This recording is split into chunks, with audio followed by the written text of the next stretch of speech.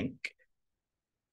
I'd like to thank the Binghamton colleagues who I've been working with as well, Associate Dean Andreas Pape and Nicole Smith and Ingo Yangavi Ngo, as well as Gretchen Mahler, the interim dean of the graduate school.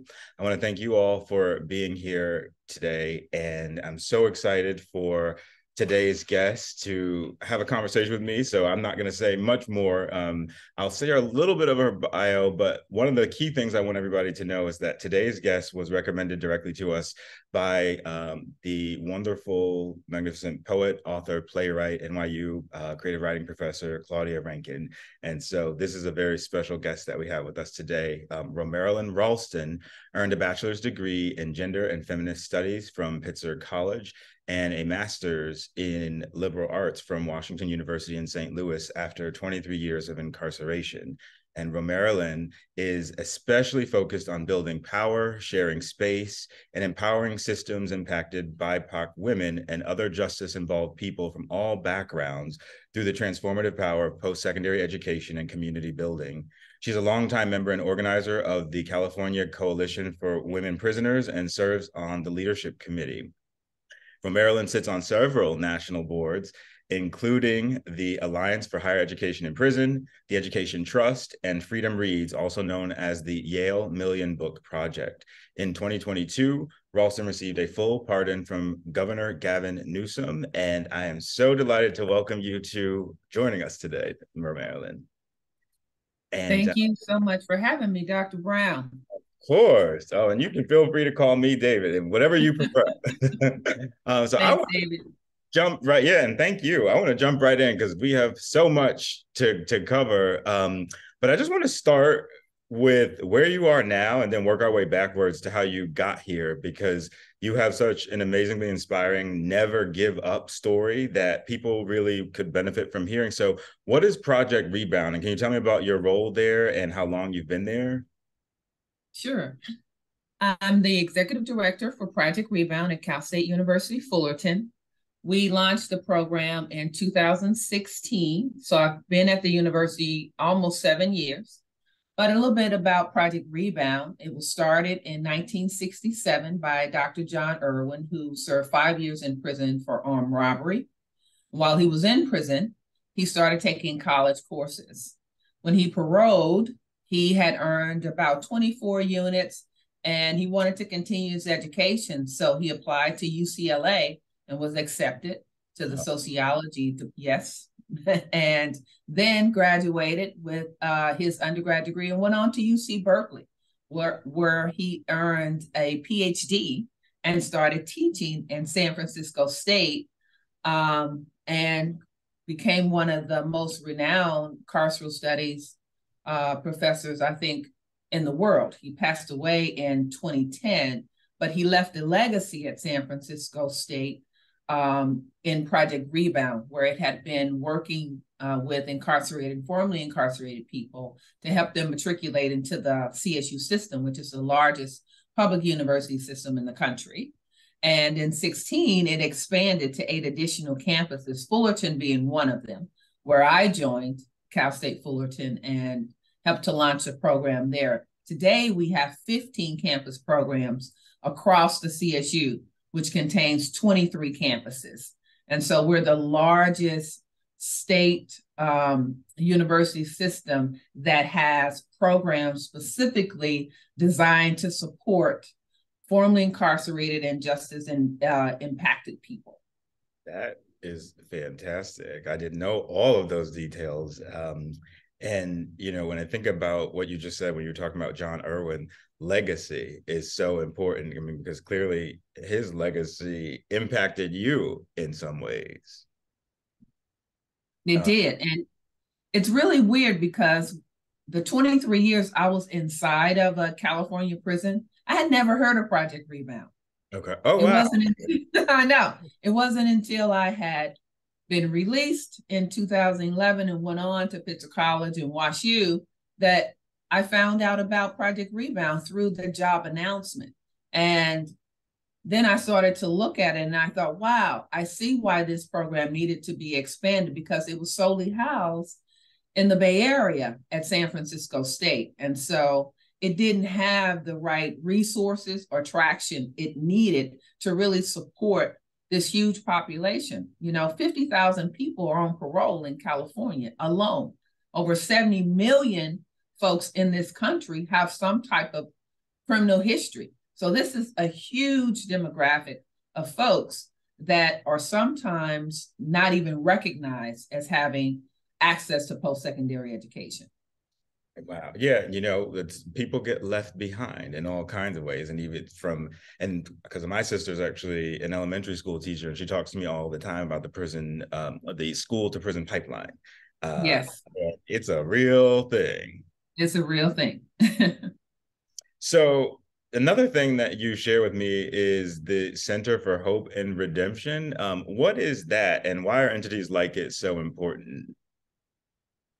Yeah, the Center for Hope and Redemption is a space we just launched March 15th, and it was created. Thank you. It was created for not only our program to have a student space, but also to do some really, I think, important work in dismantling the prison industrial complex. And so we wanted to create a transformative justice center where we could partner with other community-based organizations that are doing social justice work, with other justice centers like at Columbia and UCLA and other places, but to also partner with research centers who are doing this kind of work and producing reports and work around mass incarceration in prisons, like the Sentencing Project, the RAND Corporation, all of these kinds of big think tanks that are producing amazing reports. We wanted to be able to have a space where folks could find like I said, one of the largest groups of formerly incarcerated scholars, which is within the CSU system, and use us to make sure that we are informing the critical work that really needs to be done with dismantling the prison system. And so think tanks, because I had a sort of second part of this question.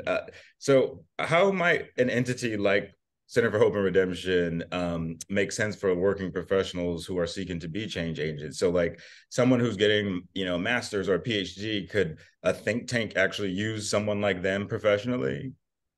Yeah, I think so. One of the things we wrote into our proposal was to have visiting scholars come and work with our students to develop research projects, white papers, leadership development, because we also have a juvenile justice program called Dare to Dream, where we go inside of Orange County juvenile facilities and actually provide them with a college foundation, the basics, how to enroll, some soft skills, leadership skills, things like that. So in bringing PhD students in as visiting scholars, not only would they be able to work with some of our students at Cal State Fullerton, but they would also be able to work with incarcerated youth who are also taking college courses.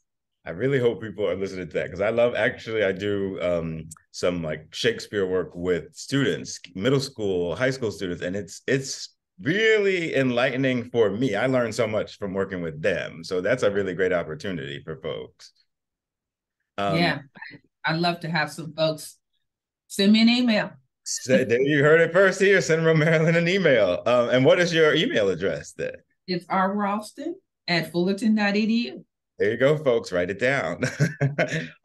When we had our pre-session chat, you also mentioned that you were in the Navy. And, I've worked at the University of Arizona, and there was a pretty significant Navy military population there of students. And so what kind of skills did you develop when you were in the Navy that serve you today? And I'm asking that question because I think it's important for people to process actively how the work and tasks that we do in different jobs can still be useful to us, even when we're no longer in those spaces or positions.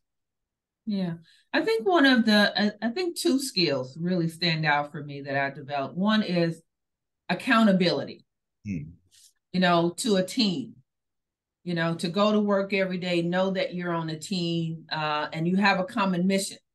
And so the work I do now really reminds me of that, because we all share lived experience with incarceration, just like in the military, you share that experience. And so working with folks who come from a similar background that you can be accountable to, and that also, the same struggles that they're going through. These are huge. The prison industrial complex and the military industrial complex are very similar. Okay. I would like to know more about that. What makes you say that? Well, they're both um, government-run entities. They're very powerful. The budgets are very large. People come into these systems from all walks of life. But what I think really makes them kind of similar is that many people that walk away from corrections and walk away from the military, have lots of issues, like our veterans, PTSD. It's the same thing that happens within carceral spaces, whether you are an incarcerated person or you work in corrections. PTSD is super high because of the type of environment that the controlled environment that both of these spaces create. And I can imagine the trauma that generates in those too. That's a whole nother show, Dr. Brown. All right, well, we have to do part two. And so speaking of, prison industrial complex, as I, shared in your bio just a little bit, but I'll say more here, at age 24, so in 1988, you went to prison and you were released in 2011 and fully pardoned by Governor Gavin Newsom in 2022. And that part of your life story when we were talking was one I appreciated because of just how resilient you are, but also because of your willingness to tell the story. And sometimes you'll see people, they will be willing to share a story, but you can see that there's still shame. And things that society has made them drag along with them. And I didn't get that from you. And I was like, wow, you are so inspiring. So can you take us back to age 24 so our audience can understand, like, how did you get to the highly successful leadership position you're in today? And like, what was the life change like for you at 24? Because that's a big change. Yeah. So when I went to prison, I was sentenced to life. And I'd never been involved in the juvenile system before. I'd never been to jail. I had just recently been released from the military about a year and a half. And, my life had gotten really chaotic when I was separated from the military. I started using drugs. I was hanging out with the wrong crowd. And, I was homeless. I had 2 kids. I mean, I can go on and on and on. And I had all of this PTSD, all of these issues with domestic violence and childhood trauma. And, like I said, all the other stuff that I was experiencing, lack of employment and housing. And how do I take care of these 2 kids and going from couch to couch and house to house? It was at 24 years old. That's a lot. It was a lot. And I actually was suicidal at that time. And I had thought about taking my own life several times. And, the more I used drugs to try to medicate those feelings, the angrier I became. Yeah. And I think a lot of people experience that. And so when I got to prison, I knew I had to do something with my life, but I was sentenced to never leave prison. And it was the women inside of that prison that told me about education, told me about the colleges that were coming in and providing support. And they say, you should enroll, because I always wanted to be a college student. Right out of high school, I started having kids, got married and whatnot. And I enrolled in college, and I just fell in love with learning. I fell in love with having debates in the classroom with some of my peers and arguing with professors who were coming in from the different community colleges about deviance and crime and all of these kinds of things, because sometimes you academics, Preach, preach, preach. Go on.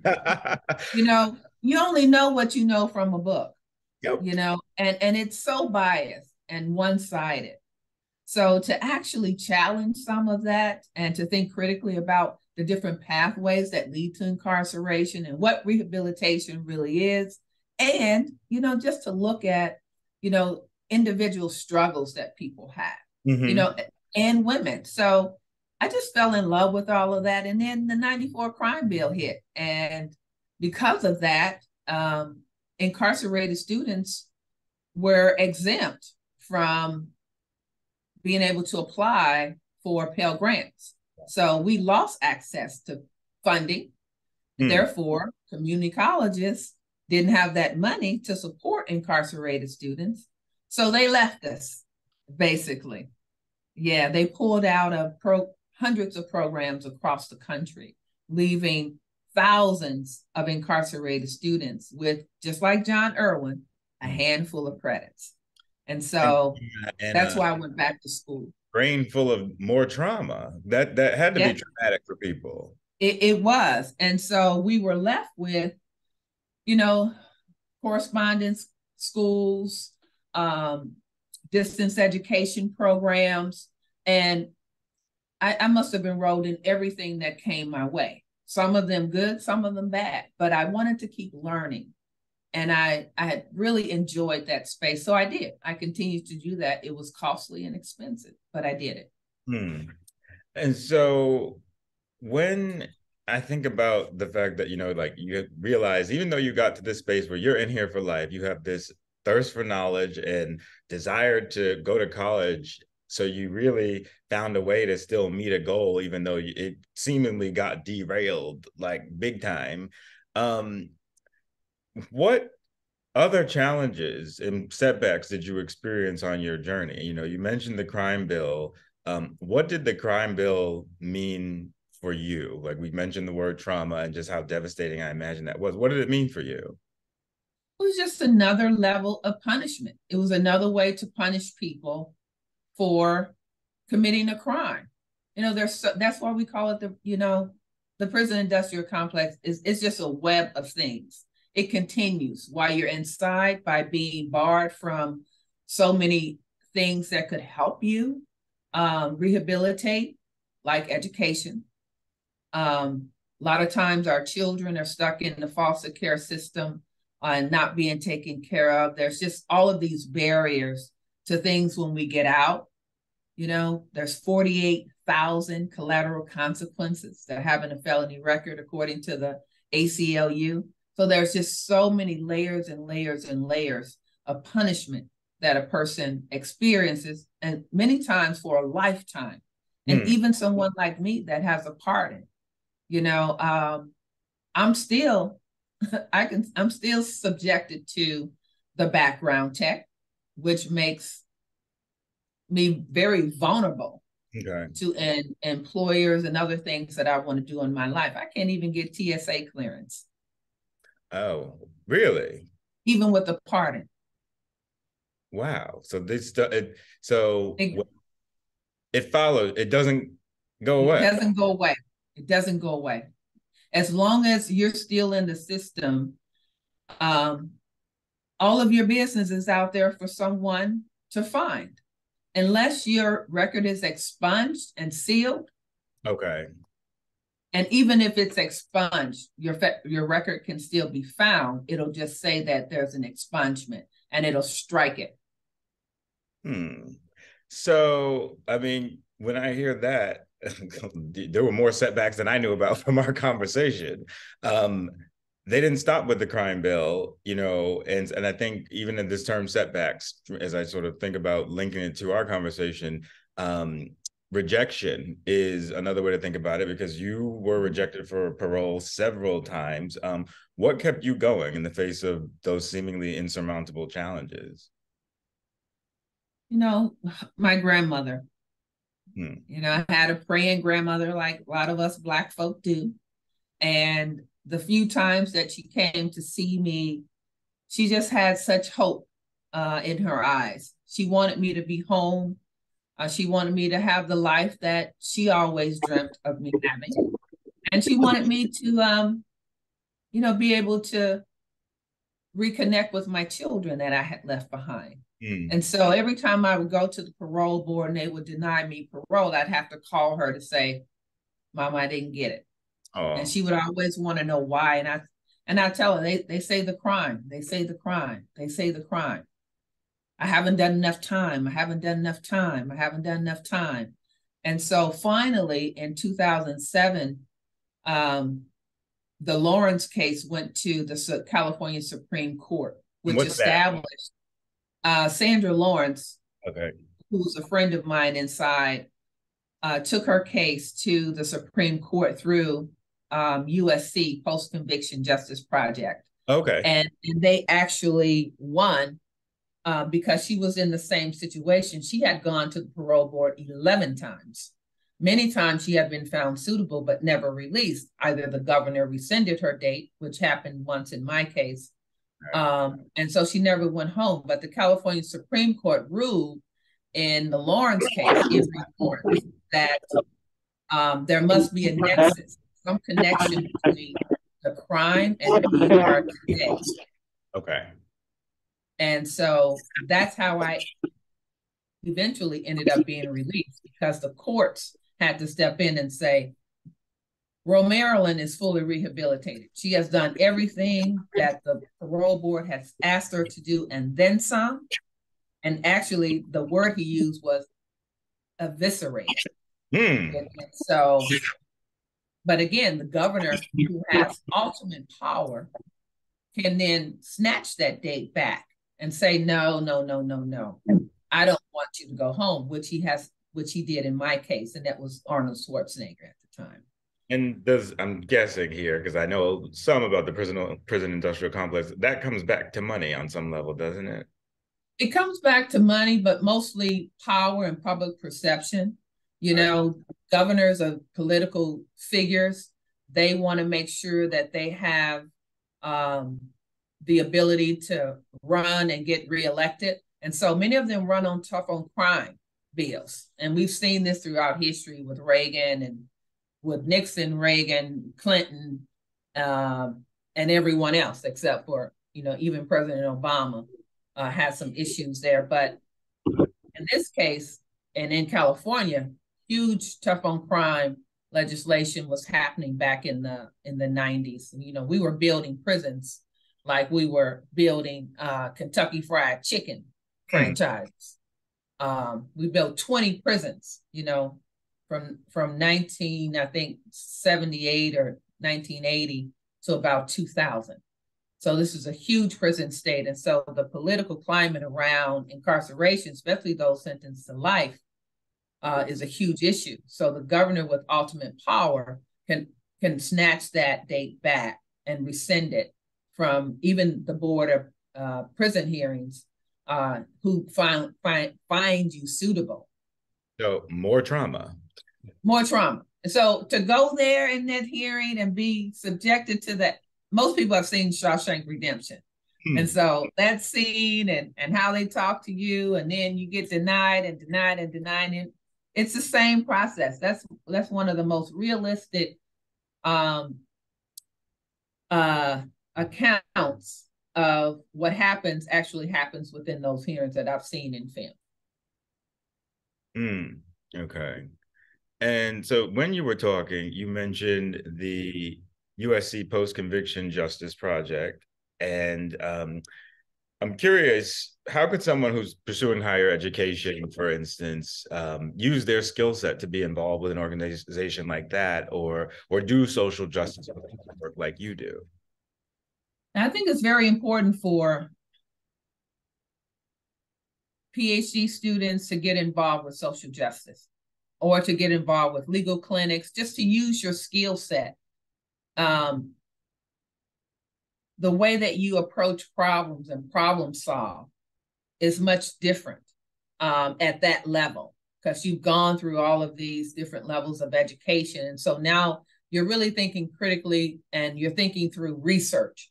And so you have that now skill set to research. what's been done before and to tease out the good pieces and the bad pieces.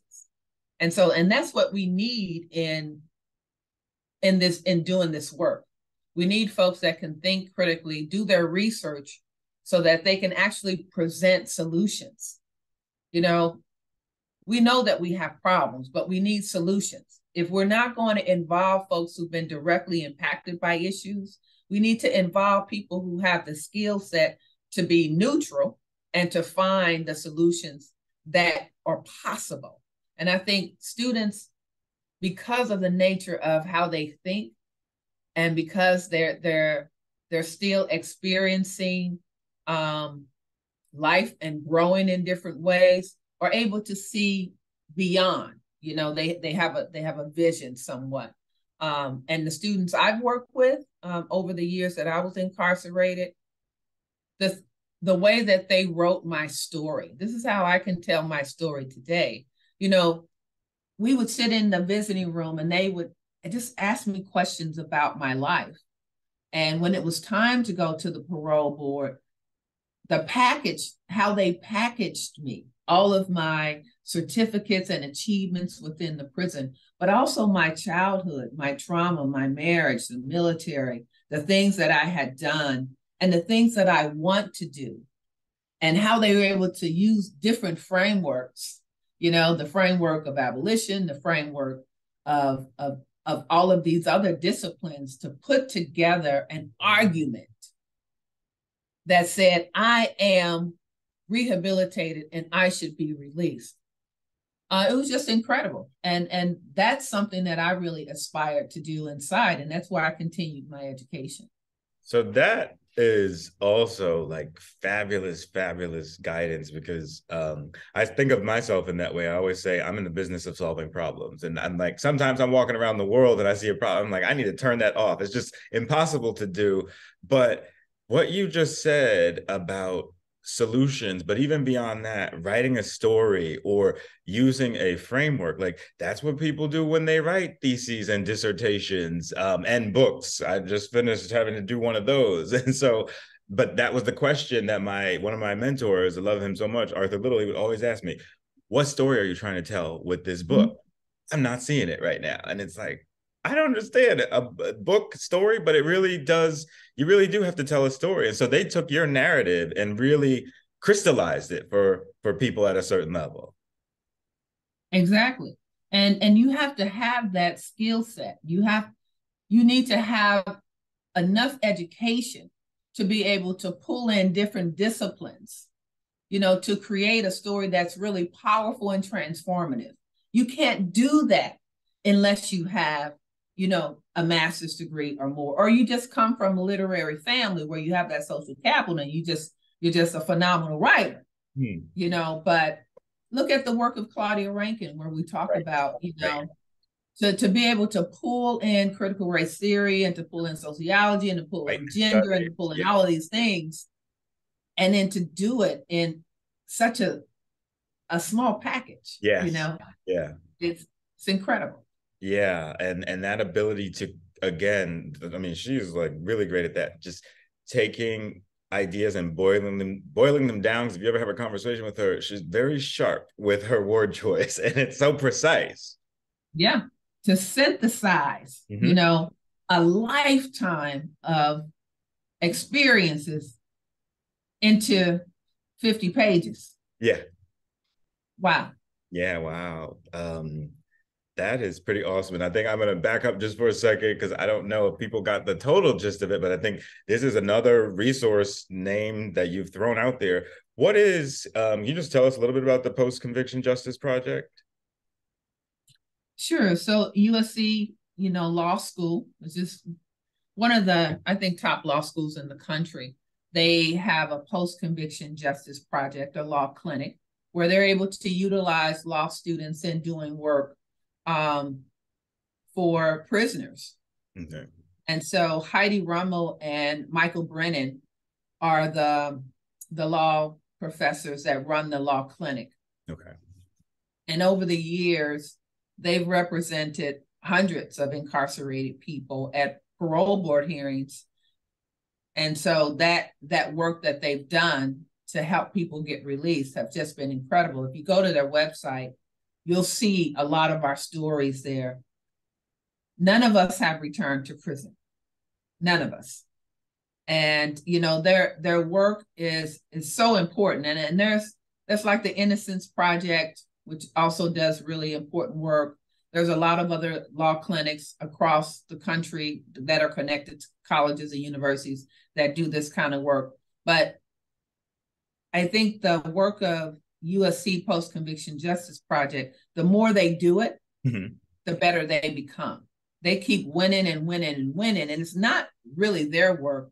It's the combined effort of the story, the life that they are representing, and their skill set, because these are students primarily sitting in those parole board hearings with us that we meet with over and over again to share our stories with. And the impact that our lives have on that law student, to go then out in the world once they get their degree and practice their training in, I think, a more humanistic way. They don't just, even if they go into corporate law, they're reminded that there's people behind that. Yes. And so it's really important, I think, when you are working with underrepresented communities and populations, to learn that there are people in the world that are far worse off than you. And to experience that, and to be able to bring that empathy into your work is such a skill that I think everyone needs to do, because it's all about relationships. We're all on this blue marble together. Yes, we are. And it's important.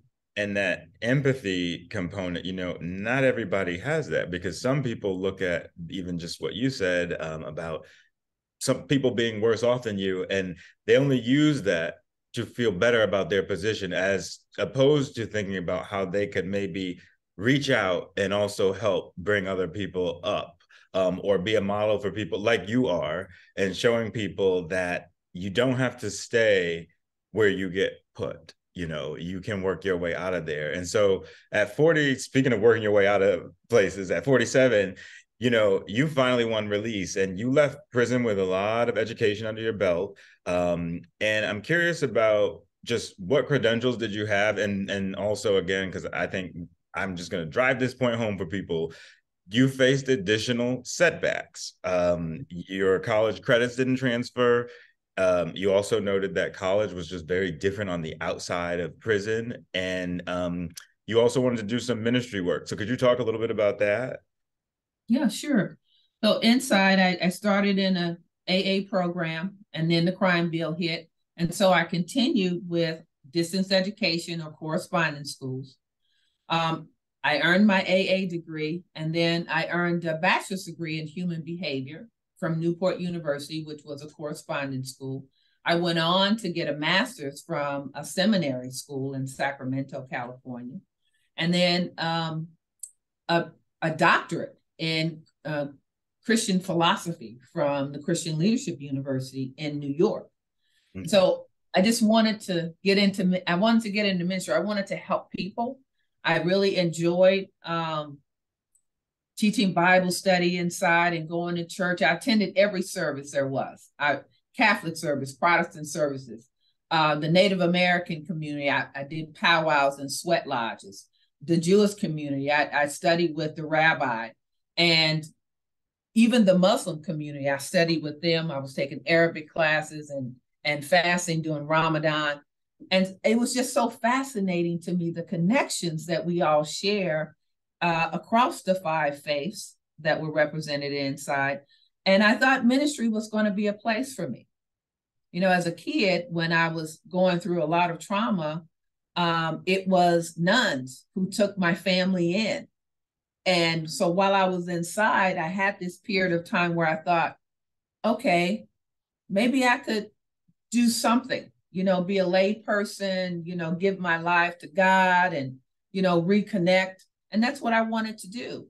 So we were ordained in the prison by a ministry team. We taught classes. We even created our own ministry group, the Women of Destiny. So there was 4 of us. We had gospel, we had a gospel choir. I mean, everything. And so I thought ministry was going to be it for me.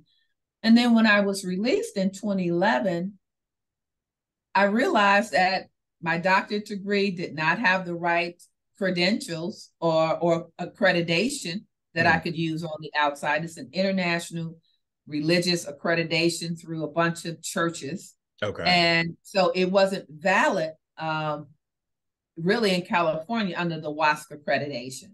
And That's so I didn't even try any. I just hit a roadblock and I said, okay, pivot, because you're 47 years old. You need to keep this pushing, lady. and a friend of mine who's professor at Scripps College, and also I was at a women's home, a transitional home. She was the president of that transitional home. She served on the board as president. And she suggested that I apply to Pitzer College because I had some units that were transferable. And so I applied to Pitzer College and I was accepted, early admissions. I graduated with honors. And then through that experience on a college campus, I was really introduced to social justice work. Okay. I got involved in going inside a youth facility and teaching a somewhat poetry class. I met Claudia while I was at the Claremont colleges, and I created an independent study and a reintegration academy for the women at the transitional program that I had come through. And I just started to get involved more and more and more. And when I went to St. Louis for grad school and a choral fellowship in 2014, Michael Brown was killed. And I was living in North County, right next to Ferguson. And I just felt a call to do something. So I got up and I went down to ground zero, every morning that I didn't have classes. And I was just among the people, marching with my hands up and just being involved. And that helped to set me on this course to where I am today. And this is a side note question, because now I'm just thinking of all the things that would have gone through my mind to make that decision if I were you. Were you scared to put yourself in that position just because of where everything that's... Scared to death. I was on parole. Right. I was on parole and I'm out there and Ferguson police are everywhere. And yes, it was very scary, but I would not have been able to live with myself if I had not done what I needed to do. And that was to be involved with my community, my people. And, a through line, you didn't use this word, but to me, a word that comes to mind when you say what you just said is intuition. Like you followed what your intuition was guiding you towards, and look at just how the progression has been for you. That's so awesome. Speaking of just one more thing about, thinking about pivoting, what kind of support systems did you have as you've dealt with all the rejection that you faced? Because it's a lot, just even what you're describing. I thought I knew the story. Now we're getting this all alive right now. What kind of support systems did you have? Or did you have mentors? I did. Claudia was a great support for me. I had several other professors at the Claremont colleges, like Sue Castaneda, Linda Perkins, who were very supportive. My grandmother was very supportive when I came home. And most of all, I had the community, my peers, my incarcerated and formerly incarcerated sisters and brothers. Yeah. And as I started to connect more and more with them through the work of California Coalition for Women Prisoners, it just became real, and I started to get involved in speaking and working on policy and different things. And it was education that allowed me to keep pivoting. Okay. The more I learned, the more spaces opened up. Wow. And so it was just opportunity after opportunity. Started traveling to conferences, got to meet Ruthie Gilmore and Bell Hooks and hang out with Davis and, Gina Dent and Erica Miners. And, now I'm in this space, Kimberly Crenshaw. Mm-hmm. I'm in this space Oh. with all these, amazing abolitionists, Black feminists. Like, this is what I want to do. Mm. And the more I was in those spaces, the more I realized the impact of education and how transformative it really is, because a lot of my people don't see it that way. They see, oh, well, no one's going to hire me. Well, I'm not going to be this. But the more I push our students at Project Rebound to continue their education like I did, the world continues to open up and open up and open up. And Yes. so for your students and the students watching this and who will watch it, your level of education can take you anywhere. Anywhere you want it to be. You can teach, you can write, but most importantly, you'll have a skill set that can help uplift communities. Yeah. That's because once you change a person's mindset, once you show them that, someone cares about them and that they're able to make a difference in the world and put them on the path to education, because that's what happened to me. The sky's the limit. I wouldn't be who I am today without the Claudia Rankins in my life. Wow. And likewise, so much richness in what you just said there. And I think that C word is one I love, community. You have to have, in a genuine community of care. That is something that I learned from the activists in my community when I was growing up, and trying to move forward with that now in my life. And so, speaking of now, what you do professionally now, you yourself are a phenomenal support system for others. And I just have to run off this little list of things that you do to help support other people, because I think it's so important for folks to see the synergy that you have created in your life through taking all of these sort of educational opportunities that you had. Those, first of all, like, no one has that exact match that you have. And so it makes you really unique. So you help formerly incarcerated students feel like and know that they belong. You help people think through the effects of trauma. You actively combat imposter syndrome and help share tips about that. You conduct ally training. You're a Black feminist abolitionist. Yes. And so what core skills do you have that enable you to do what you do? And why is your work so important to you? Wow, that's a great question. I think understanding that all of us have these lives and attachments to communities that intersect.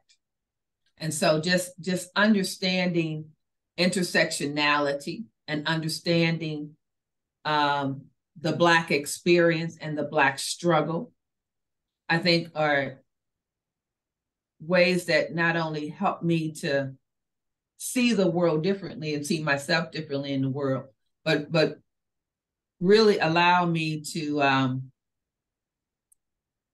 want to bring other communities into this work. Black people, we have always been about community. We have always brought everyone into our houses, into our homes, into our barbecues. And so I think it's really my Black experience, my experience as a Black woman, understanding, reading Audre Lorde and Bell Hooks, and James Baldwin and all of these really rich narratives and stories about our culture that really helps me to want to give more of myself and experience, and to challenge those around me to give more of their selves. That's it. That's basically it. And just to be a lifelong learner. Challenging others to give more of themselves, that is great too, because it shows again how just the activist in you, it's an endemic part of who you are, because some people will put on the activist hat, but when you really are willing to put yourself out there and not only challenge yourself but challenge others, that's really how we can keep making change and change and change and change. That's what an abolitionist does. Yes. We dismantle things that are not good for our communities, that cause us harm, and we build the things that we want in our communities that help to make them healthy, whole, and sustainable. I appreciate that succinct breakdown of what, an abolitionist does, because I think people, whether it's that or also you mentioned a very important term, intersectionality, sometimes that term can get misused. I think we're getting a lot of education here today. So the last question that I have for you before I turn it to the Q&A, because we do have a question in there from Erica Sausner. I have to ask you about the session title that you chose. So, because I couldn't help but think of the Miranda rights and you have the right to remain silent. And I don't know if you had a connection in mind there when you made up the title for this session, but what does your silence will not protect you mean to you? Yeah, thank you for that. And thank you for bringing in Miranda rights, because we do have the right to remain silent, but do we? When we remain silent, people speak for us. Yeah. Only we should speak. We know our stories, and we should tell our own stories. We should be the historians of our own stories. And so the title really came from Audre Lorde, and her work. As it just really spoke to me, just like the personal is political. Your silence will not protect you. Silence can also be a very violent thing. Yes. When you're in relationships and you don't speak to someone and they need you to communicate, it can really hurt very deeply. Trauma. Trauma again, so we need to tell our stories. Because if I had not told my story, if I had not been willing to tell my story over and over and over again, I wouldn't be here. People would be telling the worst parts of my life rather than the best parts of my life. And so a lot of our folks who have gone through the carceral system, they want to go underground. They want to hide in the shadows. And so this really is for them, to challenge them to tell their stories, because if you don't tell it, it will be mistold. And so I think we need to be the representatives of who we are, and we need to know that our silence will not protect us. And that reminds me of a fellow, and just speak of me as I am. Ooh, I love it. And so, so we have to be the historians. One last thing I want to say, because you mentioned this, hiding. When I chatted with you and we had our pre-chat, I loved where your office was. And I was just wondering, in the library, I was just wondering if you could tell people before I turn it to Erica's question, what your office looks like, this glass space, and why.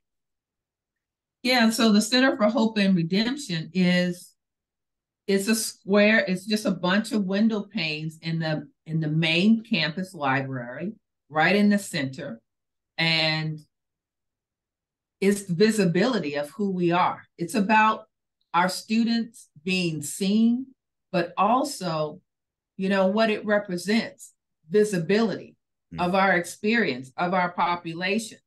We're not hiding. We're not going to do that. That's the criminal legal system. That's who wants us to hide and run. We're not going to hide and run. We've earned the right to be on that campus. And we want to be front and center. So not only are we visible, but that we're able to be seen, because what we're able to do is remarkable. Yes. And people should know about it. Absolutely. So on that note, because we've got about 10 minutes left, and as I told you earlier, I was like, I could talk to you for days.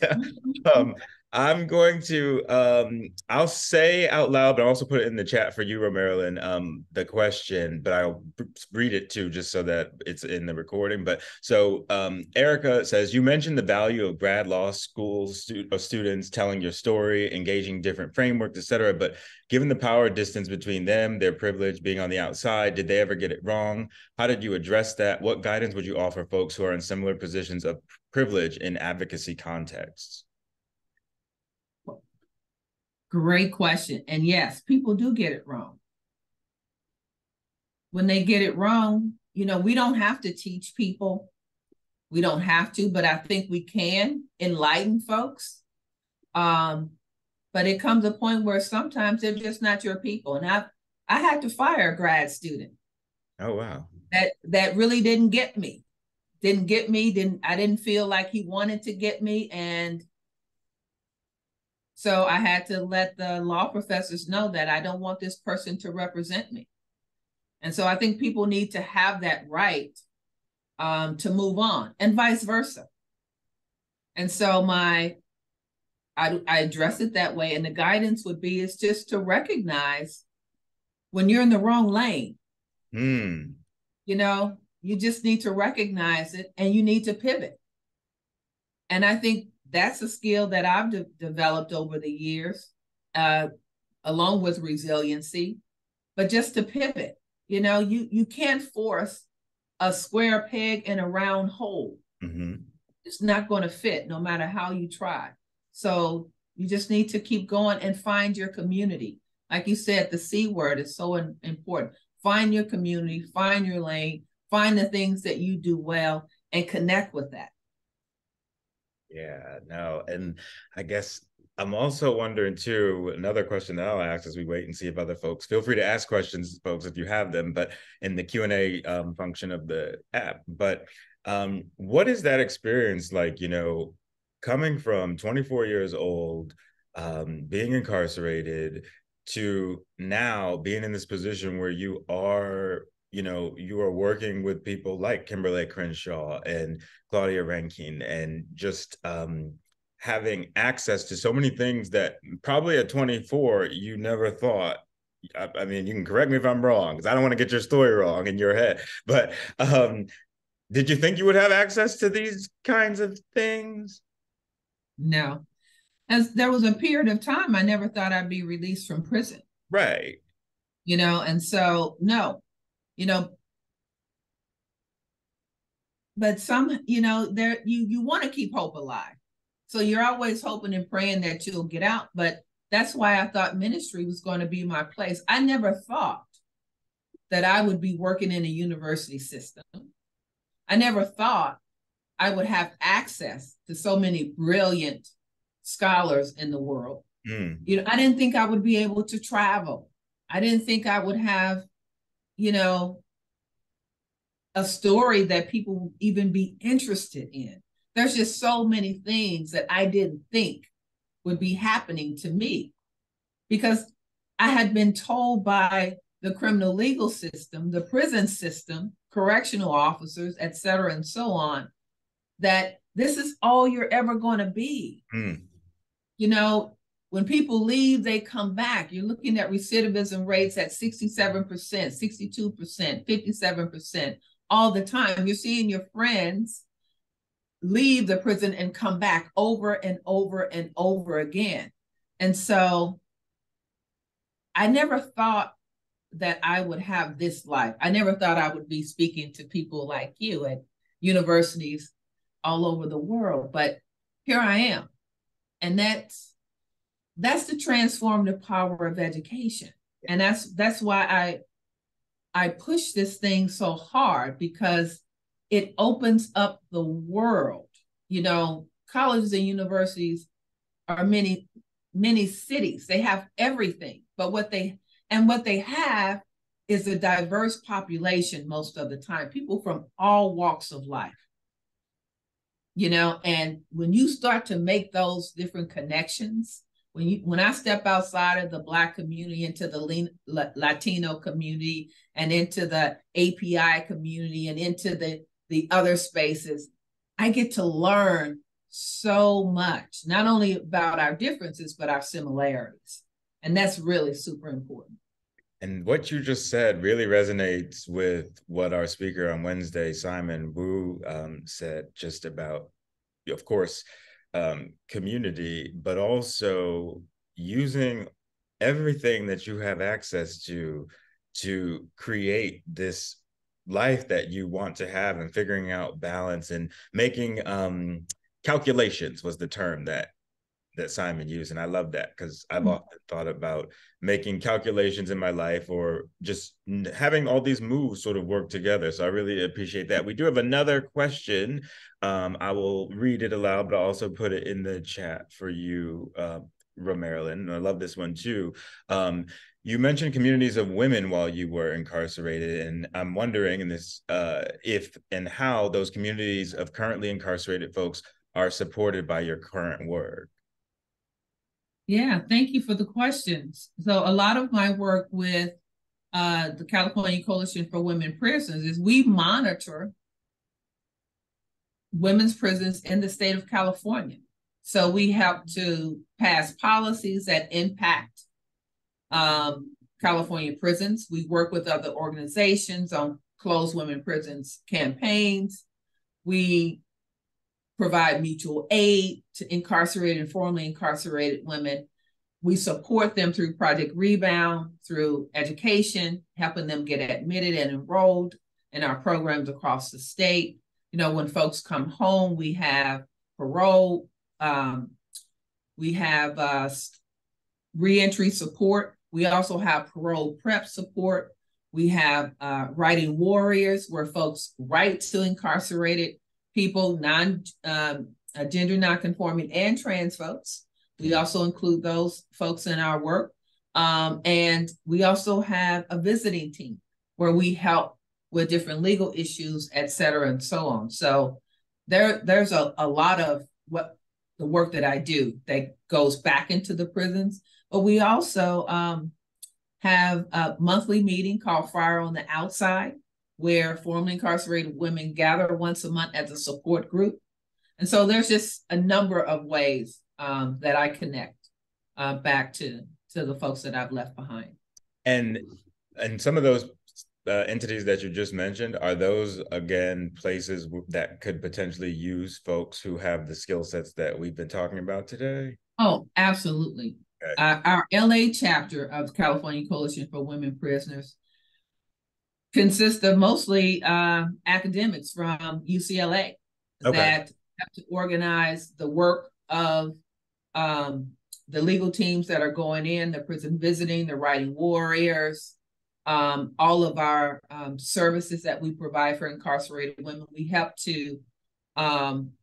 folks with their commutation applications, their pardon applications, which, you know, it was the folks at UCLA that helped me with my pardon application. Sarah Haley, Grace Hong, Kobe Lentz, you know, so it's all of that too. And so this is a way, again, to use all of the learning that you have in framing stories and storytelling to help people win their freedom, to help people get liberated. And I think there's no better way to use our skill sets than to help people become free. For sure. And I love, when I've been hearing you speak, you know, for the past hour, how you constantly invoke the names of people who helped you. I think that is so important, because we don't get to where we are alone. Never. And I guess we're all basically at time. I just want to ask you one last quick question, because I know that people probably can benefit from this answer too. What advice do you have for people? Because, you know, whether it's grad school, job searching, whatever, we all face a lot of rejection in this world. What advice do you have for people in terms of how to overcome those feelings that start to fester when you are dealing with so much rejection? It's their loss. You know, you have to know that you're an incredible person, and you may not be ready for a job that is on paper. You may not interview well.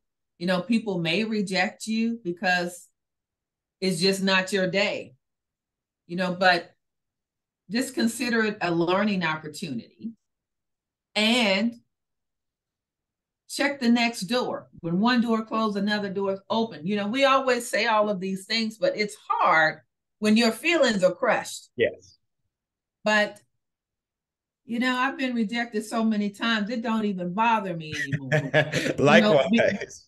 You know, because I've been able to go on and do even bigger and better things that I never imagined. Never imagined. So don't take it as a loss. Mm. You know, take it that it's not for you, yes, and go on to do something else, because you just never know.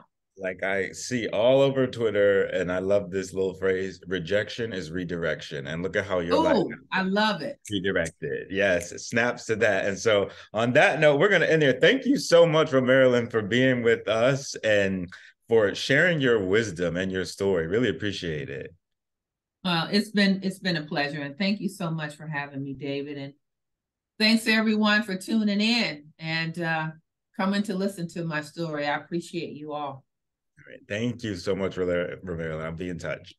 All right. Bye-bye. Stay safe.